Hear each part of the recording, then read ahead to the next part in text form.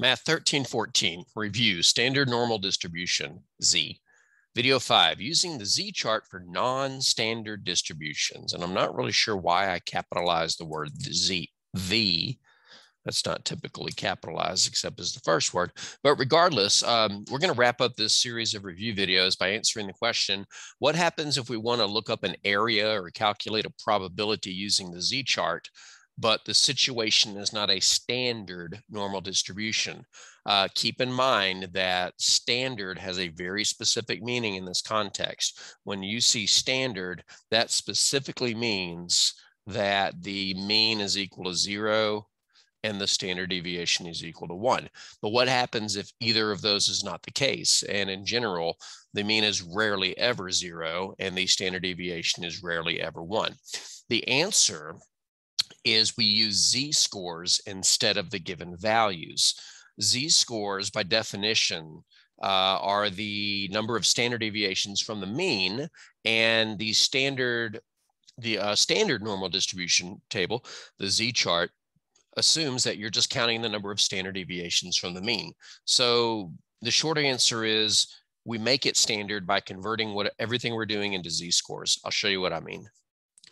For example, suppose the distribution of times to complete an exam are normally distributed. No clue what Normakey is. Not sure how that happened.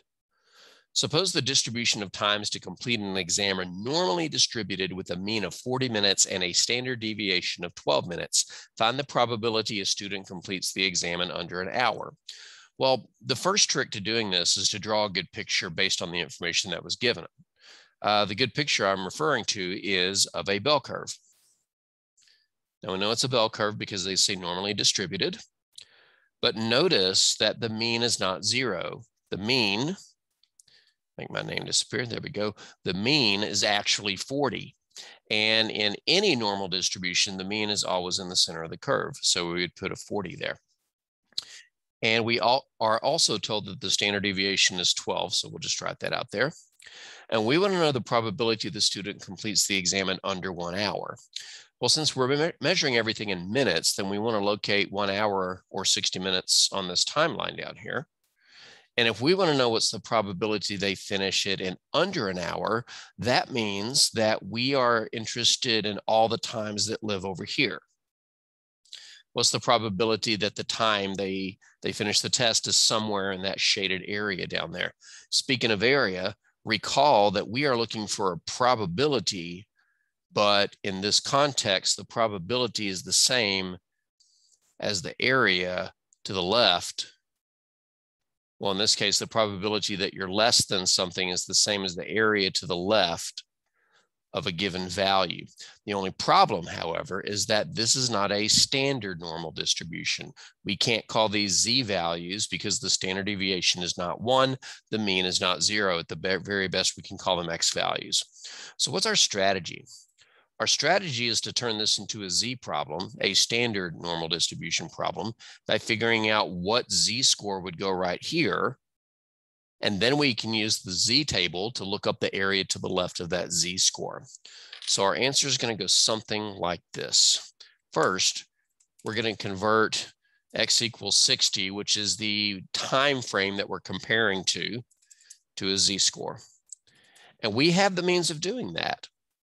We have a formula that says z equals x minus mu over sigma. The time that we're interested in is 60 minutes minus the mean, 40. And we're going to divide that by the standard deviation, which is 12. That gives us 20 over 12. And if we reduce that by 4, we get 5/3. So rounded to 2 decimal places, it's 1.67. The reason I'm rounding it to 2 decimal places is because our z-chart accommodates z-scores accurate to 2 decimal places. So that's our first move, convert x equals 60 to a z-score. Our second move is to set up the equivalent probability question. Now, what do I mean by that as I get this formatted? Well, what is it we're being asked to find?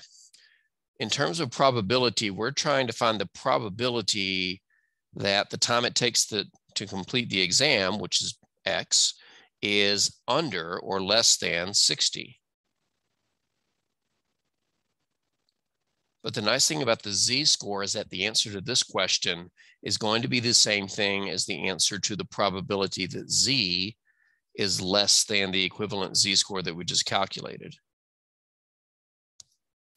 So we're converting it to a problem that can be answered using our z-chart. Remember, in the z-chart, areas under the curve correspond to probabilities of z being certain values. And now that we've converted from a non-standard question to a standard question by converting to z, now we can use the z-chart. And as noted in the last video, all we have to do here is actually go to the z-chart and look up 1.67, since the z-chart tells us the area to the left of a z-score. Let's go check out that z-chart, and we're looking for z equals 1.67. Here's the 1.6 row, and the 7 column is this one. Oops, didn't mean to highlight all that. So we go down to this column and look at the 1.6 row, and I believe the intersection is right here. Looks like the area to the left of z equals 1.67 is 0.9525. That area is 0.9525. You don't have to write area equals, but it is. If we wanted to answer the question in the context of a percent, we could say the probability a student completes the exam in under an hour is 95.25%.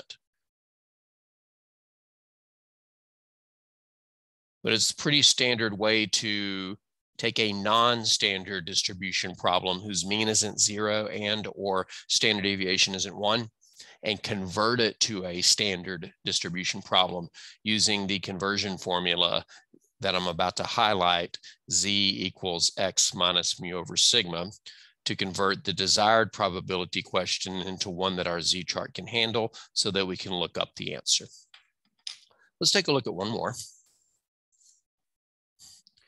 At a bottling plant, each bottle of water is supposed to be filled with 20 ounces of water. The mean amount of water in these bottles is actually 19.8 ounces with a standard deviation of 0.25 ounces. Find the probability a randomly selected bottle of water from the plant will contain at least 20 ounces. Why at least 20? Because as the consumer, if you buy a bottle of water, this one's not 20 ounces. If you buy a bottle of water and it says it contains 20 ounces and it contains 20 ounces or more, you're good. You're not going to be upset that you were supposed to sell me 20 ounces of water. You sold me 21 ounces. What's the idea of giving me more than I paid for? Nobody would complain about that. But if it were less than 20 ounces, then you might go, wait a minute, I paid for 20 ounces, but you didn't sell me 20 ounces. All right, let's sketch the bell curve. It's always a good idea on any problem involving a distribution to sketch the picture. And as we go through this course, I will remind you when and how to sketch all these pictures. All right, what number goes in the middle? Hint, it's not 20. The mean is actually 19.8 in this scenario. So that's what goes in the middle. And our standard deviation is 0.25. The question we're trying to answer is what's the probability that a randomly selected bottle's contents is at least 20, meaning that it's greater than or equal to 20. If you just put greater than, it would be okay. But at least means greater than or equal to. For example, you can drink legally if you are at least 21. So you can be greater than 21 or actually equal to 21. All right, so the probability that x is greater than or equal to 20 isn't something that we can directly look up in our z-chart because our z-chart is for a standard normal distribution. And standard means mean is 0 and standard deviation is 1, neither of which we have. However, we can turn this into a z problem. Oh, my apologies, I'm not drawing over here. There's the 20. We want to know the probability that the contents of the bottle are 20 ounces or more. So we would shade to the right, because to the right of 20 is where all the numbers greater than 20 exist. So we want to know that area, and it is a right area, so we'll have to make accommodations in the Z-chart. All right, 0 in the middle. We need to figure out what the Z equals. And we can do that pretty quickly by just using our conversion formula. Z equals X minus mu over sigma. X is 19. X is 20. 19.8 is here. And the sigma was 0.25. 1 second, folks. I just want to check out something real quick. Okay. I thought we had a negative Z-score on one of these, but we don't. That's okay. All right. So what is 20 minus 19.8? And then all that divided by 0.25. Actually, I can do this without a calculator. The top is 0.2 or 0.20. So it's 20 over 25, which reduces to 4/5. This should be exactly 0.8. But not to be too arrogant, I'll go ahead and just double check it because I've made worse mistakes than that. Yep, 0.8.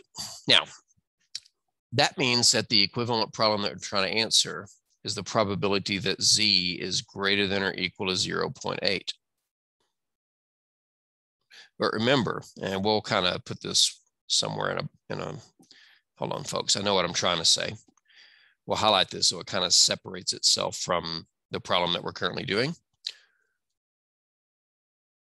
We need to know this probability question, but be careful. This is a right area. It's an area that's shaded to the right. So our answer is going to be 1 minus the left area. The left area is what we look up. We need to look up 0.8 in the Z-chart, but remember that the Z-chart has 2 decimal digit places, and this one only has 1. So for a number like 0.8, you want to think about it as 0.80. Let's go to the Z-chart. 0.80 would be right here. 0.80. 0.7881. 0.7881. 0.7881. Now, if you stopped and said that was your answer, it's inconsistent with your picture. Your picture has less than half of the curve shaded, and your answer is more than 50%. If we subtract these, we'll get 0.2119. As a percent, that's 21.19%. There's our answer. Under these parameters of the mean amount of water in the bottle being 19 ounces with a standard deviation of 0.25, there's only a 21.19% chance that that bottle of water contains at least how much it claims to contain. It's situations like these where the quality control person of the plant would say, we need to shut things down and recalibrate because we're not doing what we said we're going to do. All right, that wraps up the review videos for the Z distribution. On Monday of class, and hopefully you'll watch these before class Monday, we're also going to look at the T distribution. It flows almost exactly like the Z distribution. There's just a couple of different things about the T chart as opposed to the Z chart. But if you understand the concept of left area equals probability or less than, right area is probability that you're greater than, and middle area is probability that you're in between, then it's going to be a really easy transition to make.